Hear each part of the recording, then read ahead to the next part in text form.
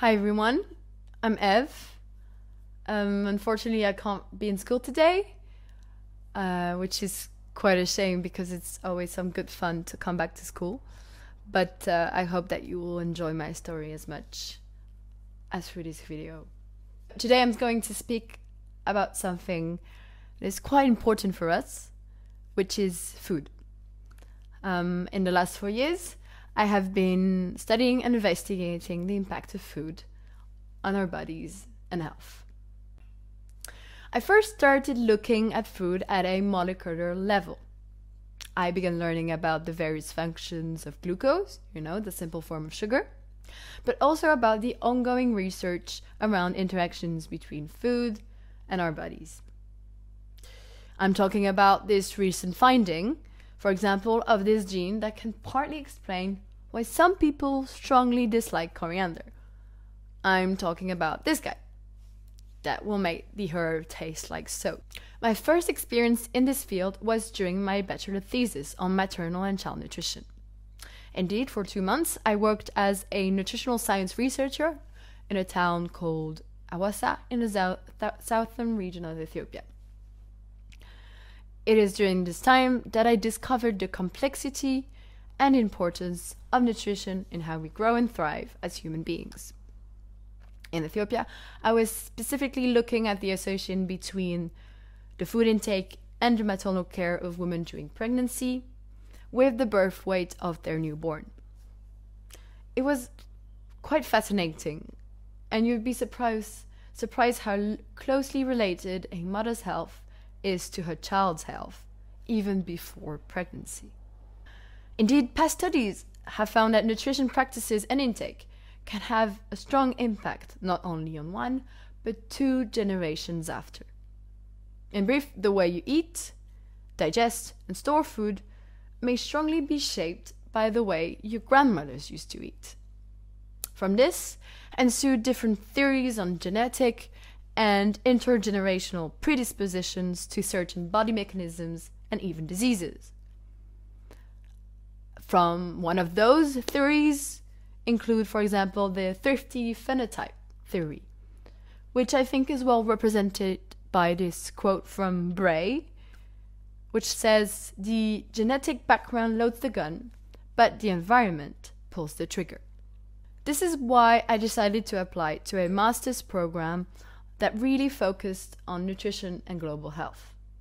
This is notably where I grasped how critical the nutrition situation is in the world today. Even though there have been some improvements in health, the number of malnourished children and adults is still too high and unequally distributed around the world. Malnutrition in all its forms, which includes undernutrition, poor growth, nutrient malnutrition, overnutrition, and obesity, affected more than 2 billion adults and 300 million children in 2019 worldwide.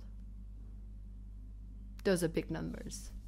Today we know that an inadequate nutrition is not only about eating the right amount of good nutrients, but it's also about being healthy physically and mentally, having a good hygiene, but mostly being able to access, afford, and know which foods are good for you. We can also now add to this list the impact of growing up in a healthy environment, with healthy parents and grandparents. Luckily, some people in this world are privileged enough to tick all the boxes, but most people don't. Last year, I took part in a health study looking at vitamins supplementation in HIV-positive children in Lusaka, the capital city of Zambia. We gave HIV-positive adolescents vitamin D and calcium and looked at their physical and neurological development, but also their health. We also asked them about their social and economic status. So we asked them about if they had any education, if they have received any education, in what year they were, in what kind of house they were living in. But we also asked them about their dietary intake, which means that we asked them about what did they eat in the last 24 hours. From this, we saw that most HIV-positive adolescents were also affected by malnutrition, specifically undernutrition and poor growth. But they were also affected by other infectious diseases, such as tuberculosis or malaria, and living in poor conditions. Indeed, in the 1990s, Zambia was hit by an HIV crisis, which affected many adults and children afterwards. In addition, the country still reports very high numbers of undernourished children in urban but mostly rural areas that are in urgent need of care. For example, 35% of children under 5 are undernourished in Zambia today. Some literature already exists on how to adequately treat those children, and in this specific context, programs and interventions are currently in place in the country. However, Zambia, like many other countries, is currently being threatened by another burden. Since the last decade, Africa, and more intensely sub-Saharan Africa, is currently experiencing the double burden of malnutrition. What is this double burden?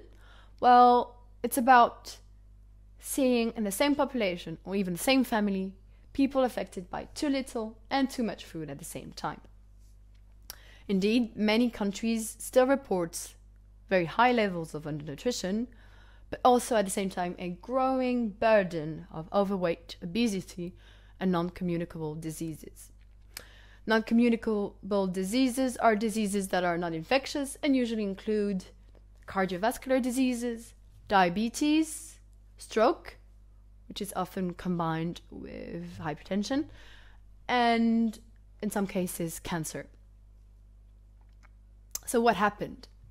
As seen globally, in the last 30 years, the continent has experienced a rapid economic and population growth with an increased food availability in urban areas.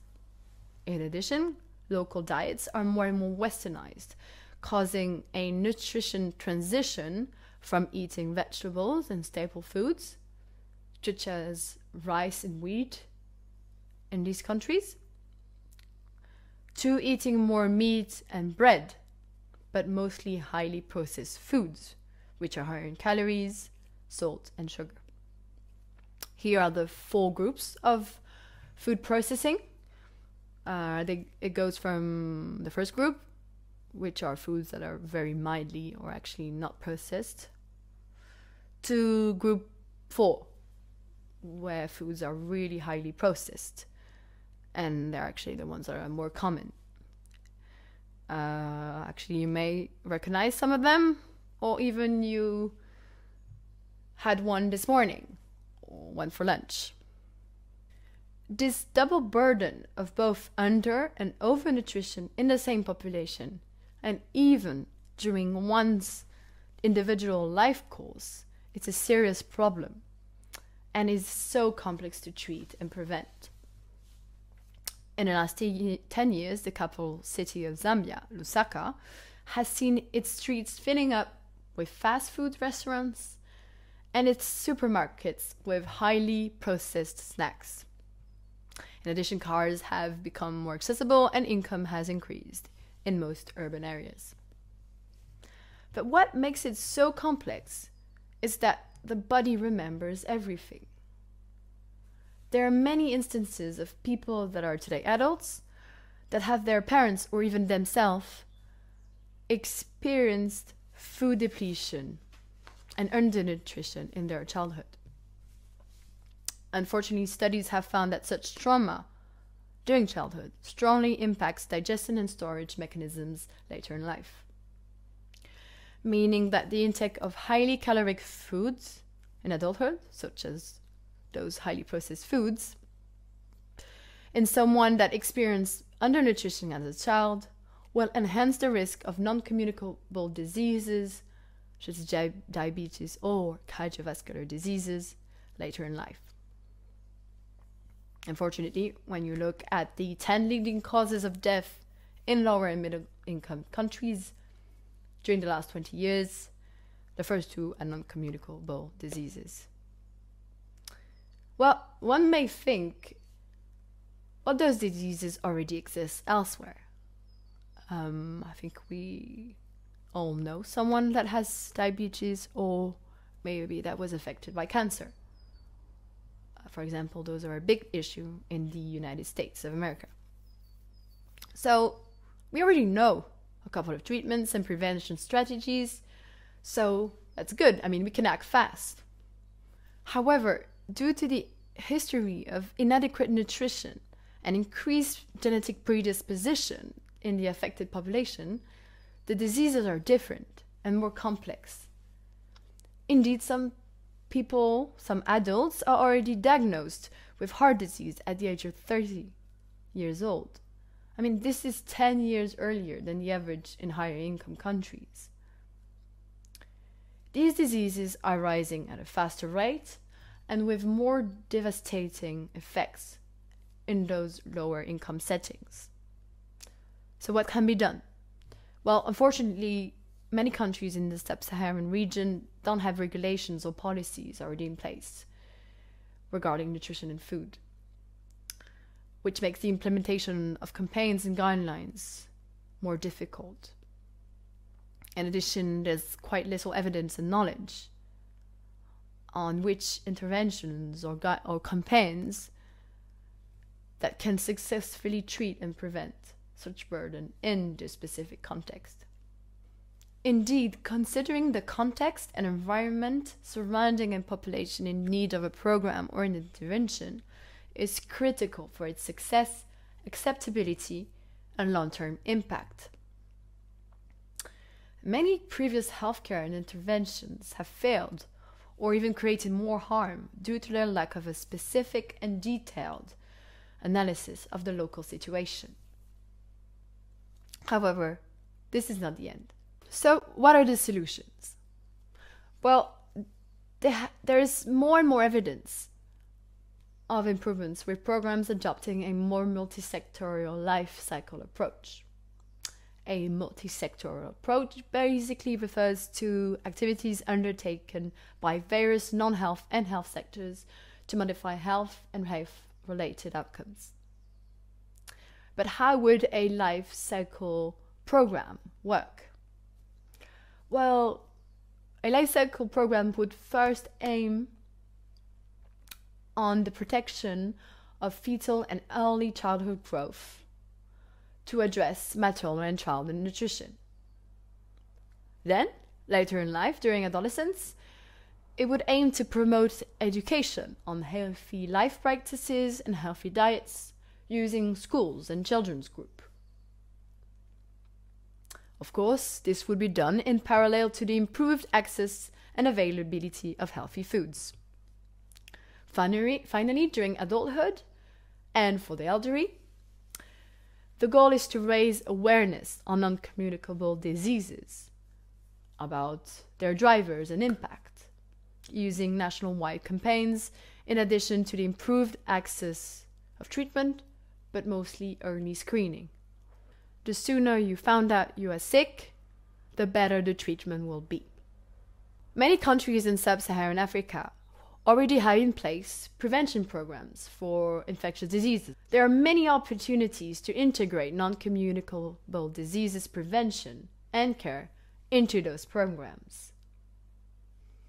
So, as we have seen, to make sure that those programs and campaigns actually work and reach the population affected, they need to be thoroughly prepared, funded of course, but they need to have had a very precise and detailed investigation of the local context. However, those programs really represent the chance to prevent further suffering and death in countries affected by this double burden of malnutrition. Well, I hope that with this story I made you grasp the complexity of nutrition-specific treatments and preventions, but mostly while designing those interventions, the importance of taking into account the context, but mostly the people that will benefit from it. Of course, it's not because something worked out in a country that it will also work out in another. Thank you so much for listening, and I hope that you will enjoy this TEDx presentation as much as I enjoyed making it. Thank you and have a nice day.